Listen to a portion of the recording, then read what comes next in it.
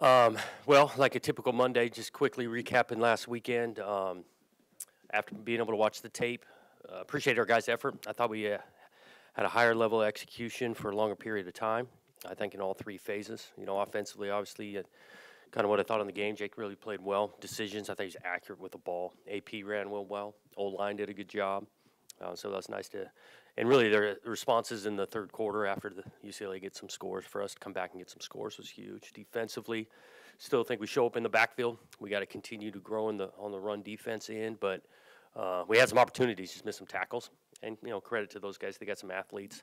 Teams, I thought we played really solid because they had some dangerous weapons and responded from the previous week. So overall, obviously pleased.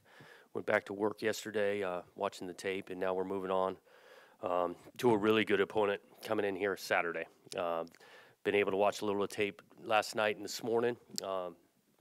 Physical, well coached, and it's really both sides of the ball now. They've been known for defensive play for a long time, and they're really good. But I think it's really impressive to see what they're doing offensively, possessing the ball. Quarterbacks playing at a high level. They can run the ball.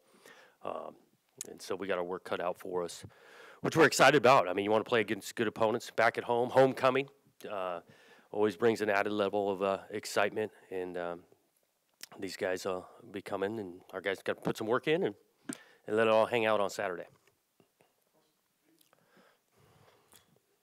You mentioned Utah coming in here. They like to run the football, do it really well, and they stop the run really well. How much of this game is going to be determined up front on both sides of who's going to be able to do what they want to do? Yeah, I think oftentimes football games start up front on both sides. And, they've been dominant on run defense. I mean, by far leading the league, stopping the run, and they've been doing that for a long time. Which, we've been able to run the ball too. And so it's not going to shy away from trying to do some of that, knowing that it's going to be tough at times. And 3-yard, 4-yard runs sometimes are going to be really positive. They do run the ball, not only just with their backs, but the quarterback can extend the play and do some stuff. Dynamic players. So that'll be a challenge. We talked about this Saturday night. Obviously Isaiah's had some huge games, but you mentioned it a lot. Other guys stepping up. But looking back at stuff, how impressed are you with what they were able to do, and how big was that for you guys? I mean, he still had 10 catches or whatever, but have those other guys come up on fourth down plays and those big plays that you guys had? Yeah, it was especially Colby talking about that fourth down. I mean, Colby catches a couple of huge balls. His first catch, he breaks a tackle, goes down the sideline for a huge explosive, setting up the first score, and then he sets up another score on that fourth down catch. Noah had a couple critical catches and extended the play after he caught it. Tyjon comes up huge on third down, down the middle of the field. Teagan gets his first touchdown. So we need other guys to contribute. Obviously, we want to get Hodge the ball the way he can do some stuff, but he can't be our only answer. A very impressive win. How do you balance the fact that you want your guys to feel good about that win, but that you want them to refocus on this week's game? Yeah, we obviously that's what you're trying to do is win the game, and they should celebrate that. But there's only a short window of time that you're doing that, and that's really after the game. Get on the plane, come on back, and sleep on it. We talked about the approach is not changing on Sunday in regards to taking a look at the film. We didn't play perfect football. There's a bunch still to clean up. They should gain some confidence, though. I mean, that's what you're working to do is, finish games. We finished that game, and so we should add some confidence. But these guys are very aware of what we got in front of us. Utah, and then what the schedule is left. We got some good teams on the horizon. I know we've talked a lot about Jake, just the great performance he had, Player of the Week this week, and also Daniel Rodriguez. I know he's been doing a good job all year punting. Yeah. That 62-yarder and then the drop kick thing on there. How cool is that to see him be rewarded, and how big has he been for you guys so far? Yeah, he's been big. He's punted the ball really well, and we felt confident going into the season. He had a great experience last year, did some really good things, and then coming back and he's got a unique skill set. We're not always kicking it the same every time we're punting the ball. We're moving him at times. Sometimes we're keeping him in the pocket. So he works really hard at his craft. And obviously, the little onside kick that we get. I mean, there takes a little level of skill that D-Rod worked on for a few weeks to get that done. How'd you come out of the game injury-wise? Nothing major. Obviously the typical bumps and bruises, but nothing major. Still hoping to get a couple of guys back. Jalen Moore close, not there on Saturday. Hopeful for him this weekend.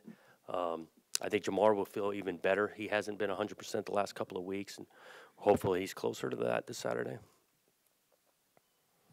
You mentioned the onside kick. Had you put that drop kick in, from the start of the season, and is that the kind of thing that Right. People are going to have to maybe watch it for? We not at the start of the season. We had it in for a couple of weeks now, and we'd been working it. Actually talked about it. We're going to kick off from the 50. Let's try this thing. And so we didn't have it in fall camp, but Coach Cook and that crew is always looking at cool stuff out there, trying to find an edge. They scored to get it within 10 with like a little under 9 minutes left, and you guys had that 7-minute drive there that Jake capped off. Just how impressive was that drive for you guys to milk the clock? And, Yeah. and what was your kind of approach going into starting that drive? Yeah, it was a big, really finished the game type drive. Had a couple of huge third downs, especially when I think it was 3rd and 8. Jake steps up in the pocket, hits Hodgins over the middle to convert there. There's a monster play in the game. And then, we want to be able to gain some first downs, eat that clock, and it got done. I mean, the old line did a great job. We were able to run the ball a little bit. I thought Brian called some good plays because it wasn't all just dive inside. Like, he's creating some things. Gave the around to Tyjon, ran naked where Luton keeps the ball. So, diversity in the play calling to win the game. Coach, last week you were talking about playing a full 4 quarters, and that's something you did against UCLA. How do you do that and replicate it against, like, a better team in Utah? Yeah, it's another chance to do it. Again, it comes to your preparation during the week and then trusting that preparation on Saturday. Execution is going to be of the utmost importance against this is a good football team we're playing. I mean, on both sides, on teams, they got good athletes starting on the line of scrimmage, so nothing's going to be easy or given. We're going to have to go earn it. Coach, Jake got National Player of the Week. Could you talk about his game and his improvement, what he's doing for you? And also, we could probably debate this on our show, but can we talk about no interceptions, or is that like baseball? We don't talk about it. Yeah, no, we're obviously not talking about it a ton. He's just making some great decisions with it. He's getting some help too. I think our protection there. The ball's not. He's not getting flushed too often. Even early in the game, Hodges ball's tipped the line of scrimmage. Hodges makes a play so the thing's not intercepted. But he's really improved his game from last year, and I think he's playing with a ton of confidence. And he's got a ton of confidence with the guys around him, because I think those guys can play at a really high level. It's not just interceptions. You guys aren't turning the ball really over at all. How important is that to what you've been able to achieve offensively, and how important is it going forward? Well, it's vitally important.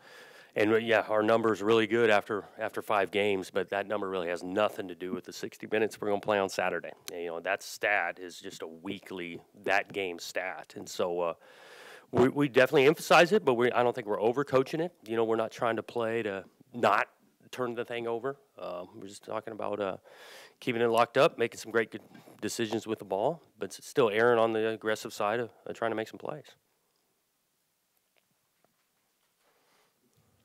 I know you guys gave up quite a few yards, but you made UCLA take 7-8 minutes off a thing. I know you want to get off the field, but is that the next best thing? If you don't, is to make them work so long to score that it shortens the game in a sense? Yeah, it is. You want to make them earn it.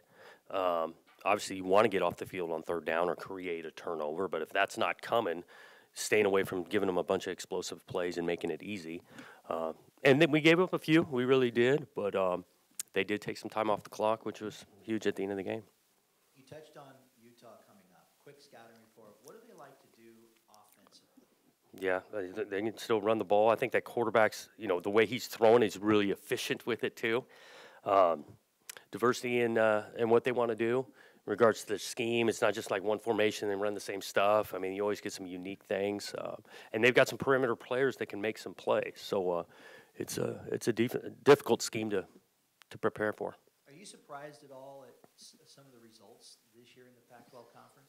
Not totally surprised. I just think this thing is competitive. I think each week, every game, you gotta play well to win in this league, because there's a good players, some good coaches going on. There's some tough environments to play in, so it doesn't surprise me. And one thing that's come up this year, last thing, Ken, one thing that's come up this year is, and it comes up every year, the SEC and how they schedule and competition. Do you have an opinion, or are you too buried in what you're doing about the conference itself cannibalizing and having the 9 games, and then and having it be? Does that hurt or help in the end? Right. I haven't put a ton of thought into it because, like you're saying, we're in game modes. I do appreciate the conference in regards to how competitive it is, the quality of football getting played. And I like being able to go in week and week out and play against some really good opponents, have some really good coaches with some good scheme, and finding out where we're at. You mentioned, being able to stop the run. How happy have you been with, the way your defense has done that this year, and particularly the defensive line? Yeah, I think we're better than last year. Obviously, after 5 games, you wanted to be at that place. At the defensive line, I think the line of scrimmage has been better. I think we're in the backfield more. And so there are some positive ends to that. I still think we can make some steps in run defense and some of our coverage. But again, you're playing against some good skill now. I mean, these offenses, numbers say this, that, and the other. I mean, every team we play's got some skill. And they're tough in space. Get them into space, tough to bring them down. So I think we made some strides. Coach, I look at Utah's defensive numbers, and they're mind-boggling in this era to give up 53 yards a game on the ground and 282 yards a game allowed. Yeah. And that's unheard of in this era. So what do you see it just sort of being all those incredible numbers a function of? Yeah, I think, it starts with the talent they got and at the line of scrimmage. I mean, this defensive line presents some real problems. They affect everything in the run game and pass game, affecting the quarterback. Play aggressive style, man coverage. They're not going to shy away from it. I mean, they make you earn it, winning one-on-one. They got compliments in their scheme, so it's not always the same call. And they've just been doing it for a long time, in this scheme, and Coach Witt's done a great job. So, yeah, they are good and presents problems. Your own defense, how big was it, Coach, after you score, they go for it 4th and 1, and you get a TFL there? That was huge. What you could feel. Totally huge. How you want to start the game. And I get going for it on 4th and 1. We've done it before back there. I mean, but for us to come up with that huge stop and then get 7 really changed the dynamic in that game.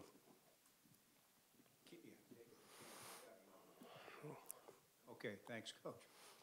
You mentioned the play to Isaiah on the 3rd and 8 on the final drive. And then another catch on that drive, I think, where he got pinwheeled. It looked to me like Hodgins at the end of that thing. He's not just a receiver that runs verticals or to the sideline. I mean, he's tough. Those catches were tough. Yeah, he's going over the middle, not shying away from it. Because actually, he was a great job of Luton on that 3rd down. He's actually trying to find Noah. Noah's not there. He stayed in the pocket. Protection was good. And then Hodges comes over the middle. It's kind of the 2nd or 3rd read. But, yeah, Hodge can run a wide variety of routes. What's Irish's injury status? How likely is it? He's questionable. We'll kind of see how he goes this week. He was definitely going to be out last week, but I think he's got a chance. It all kind of depends on Tuesday, Wednesday, Thursday. Champ Fleming's on the one play where AP ran him over. What exactly was happening on that? And then later, Champ was run out of bounds but not knocked down. It looks like everybody gets fired up just watching him engage against bigger guys. And the team likes to watch that. Yeah, Champ ain't going to back down, and he's out there flying around. The one he gets knocked down on, he takes a nice, healthy, wide split. We think the ball's probably going to be well inside of him, but it didn't. And so he's got the right leverage on the guy he's blocking, but AP just runs him over.